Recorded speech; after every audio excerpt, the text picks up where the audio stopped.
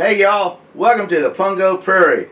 Now my air compressor won't run and I got to sandblast a pelican sign so Fran can paint it for one of her customers.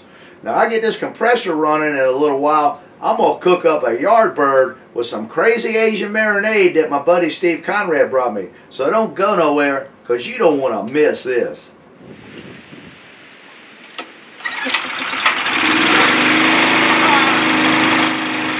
Now most of my buddies love to hunt and fish, and most of them are pretty darn good cooks too. And I guess it's just our redneck nature that we like to concoct up our own marinades and rubs and sauces to put on all those fish and all that good old wild game we kill. Now one of the many blessings of living on the Pungo Prairie is that about 3.5 miles to the east is the Atlantic Ocean. And my buddies and I have spent countless numbers of days off in the deep catching all manner of ocean game fish. Among these include yellowfin and bluefin and big-eye tuna. Now it can be a 60-mile run out to where the fish are. So lots of times on the way home, we'd whack off a big old chunk of that fresh tuna and whip up some sushi to enjoy on the ride home. Now one of the best chefs I know for cooking up any kind of fish is my good buddy Steve Conrad. About 20 years ago, he created a delicious dipping sauce to go with all that fresh sushi that him and the guys were eating up on them long boat rides home. And he calls it his crazy Asian marinade. And he's bottling it up now and selling it all over the world for everybody to enjoy. Now Conrad's crazy Asian marinade's not just limited to fish. Put it on some pork loin or some beef ribs. I'm going to tell you what, you grill off some chicken wings, they'll be the best you ever had. It'll make your tongue slap your brains out. Now I've marinated up in a Ziploc bag overnight a whole cut up fryer in the crazy Asian marinade. And I put it on a rack in this little roasting pan here. Now I'm going to start out by covering it with the lid and putting it in a 400-degree oven. Now I'm going to leave the chicken in that oven for about 30 minutes for now.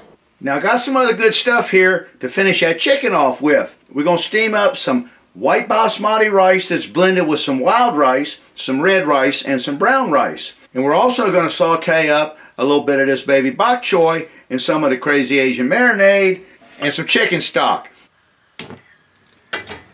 Now I took our giblets and our neck, it was packaged up with that chicken, and put them in this little pot of water here. I'm just going to bring it to a boil and then simmer it to make our stock. And we'll use this stock for steaming up our rice and sauteing up our baby bok choy. Now it's been 30 minutes and I've taken our chicken out of the oven, took the lid off of it, and going to drizzle on just a little bit more of this crazy Asian marinade. Now I'm going to put the chicken back in that 400-degree oven for another 30 minutes with no lid on it. I'm going to clean our bok choy here and get it ready to saute in a pan. Now that our stock's done, I'm just going to pull out them giblets and that neck and let them cool a little bit.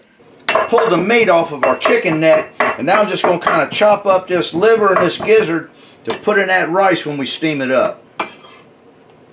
I got 2 cups of our stock boiling up in this little pan, and I'm going to add a cup of rice. And then the gizzards and the neck meat and the chopped up liver. Stir it all in. Now I'm going to put a lid on that rice, turn the heat down to as low as I can get it, and let it sit in there and just kind of steam for 13 minutes. Now it's very important, do not lift the lid on this rice the whole time you're cooking it. Now our 13 minutes is up. We're going to turn the heat off of that rice, set it aside, and let it set for another 13 minutes.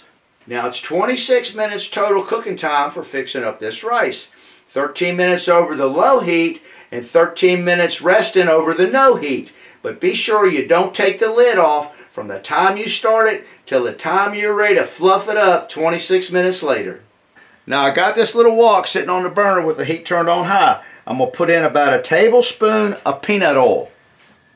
Just kind of coat the inside of that pan good with that oil. Okay, our oil's nice and hot. I'm just going to kind of stir fry these little heads of this baby bok choy. Just kind of roll them around in there a little bit. Stir fry them. Okay, just a couple minutes is good.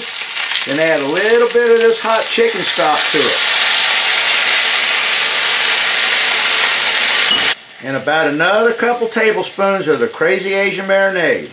Just give it a toss. Put the lid on it Turn the heat off. It's been a good hour.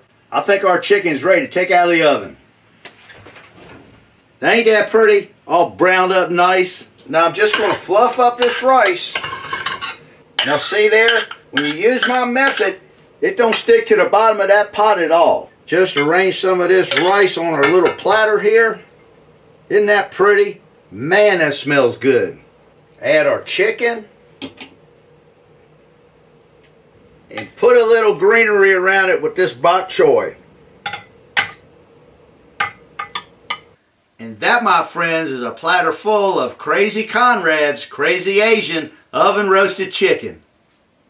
Dear Lord, thank you for this fine chicken and my good buddy Steve Conrad that created this delicious Crazy Asian marinade, and all the fun that we have making these marinades and rubs and cooking up all this good food, and just bless it to nourish our bodies now and strengthen us for a life in thee.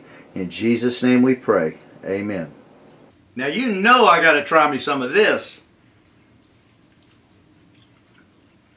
Oh man. Let me tell you something. That Crazy Asian chicken, that's crazy good right there now. And that, girls and boys, is what's cooking on the Pungo Prairie.